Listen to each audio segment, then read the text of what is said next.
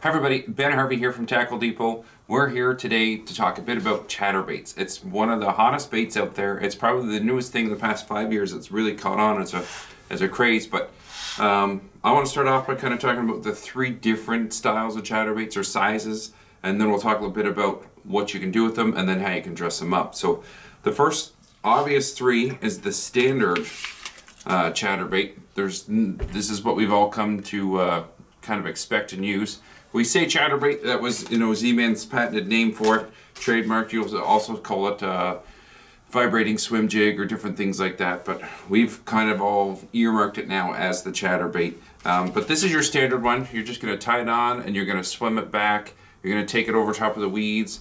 Lots of anglers find it great to just take it on along the top of a weed bed and take the top of the weeds, and as soon as I feel it, give it a burst, pop it through. It adds a little extra action and sometimes triggers that bite. The next style is almost a football style. Now this one's made in conjunction with Freedom Tackle and Z-Man, so there's obviously tons of great innovation built into this. But this football style, what a lot of anglers are doing is they're casting it out, they're letting it sit on bottom, and because it's so heavy and designed to stay so deep, when it hits bottom, they pop it off. And it seems like some kind of bait fish or prey coming off the bottom and doing a quick spurt of energy and then resting on bottom again. So especially in deep holes in different spots when they know the fish are feeding down on the bottom, you can cast that out and you can pop it off, let it come to rest again, pop it off, and it just seems to give a completely different presentation and drive fish wild. The last is, I guess we're heading into the micro side of things. So here's one out by Punisher Jigs.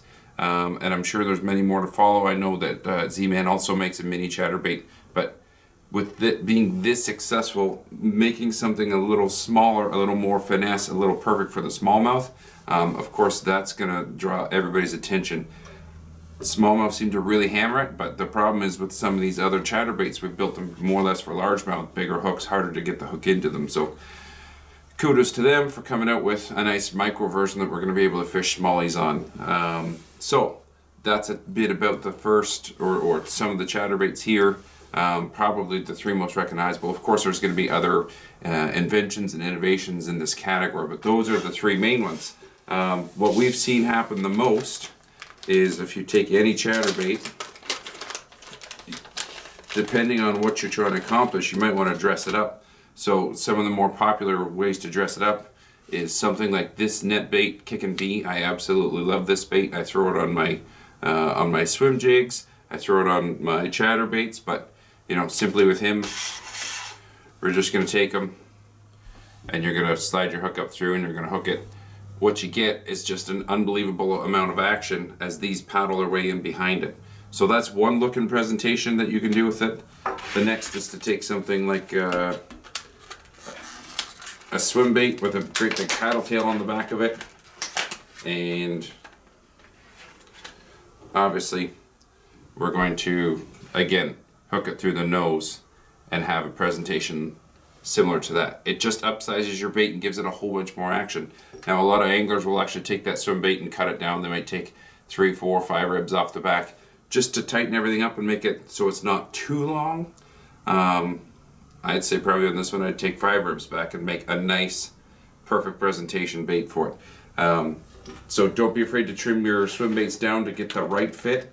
As I said, most anglers that I know that are doing this are trimming them down somewhat just to make the presentation perfect on it. But that's kind of an opening guide of some of the things that you can do with the chatterbaits.